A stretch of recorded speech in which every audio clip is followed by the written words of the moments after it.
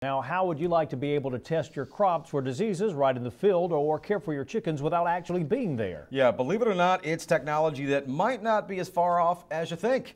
Damon Jones has the story.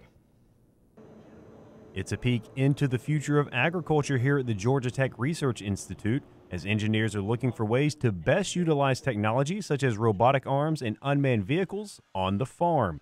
It's a program designed to make the farmer's life much easier in the upcoming years.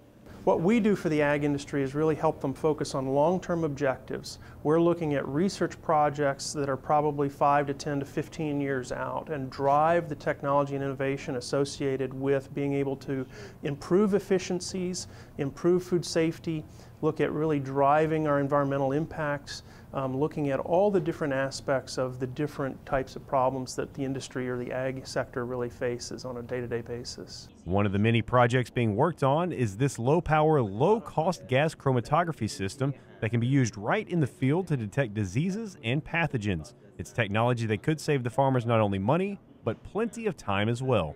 So our goal is to make the miniaturized version of that instrument that can be loaded on a tractor, goes down the farm and collect the sample of VOCs that these plants release and analyze it and alert the farmers of potential spread of pathogens, or analyze the gases that they release, and could be stay on the farm for longer, and you don't need to continuously provide power or collect the samples and send it back to the lab to be tested. So you could do all the studies and analysis of the soil and gases on the farm.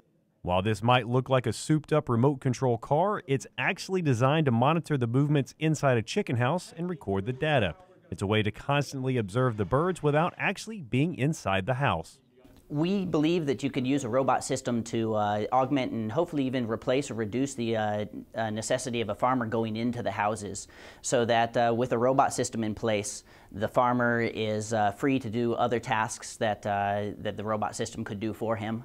A big concern for farmers when it comes to the latest technology is, of course, the price point.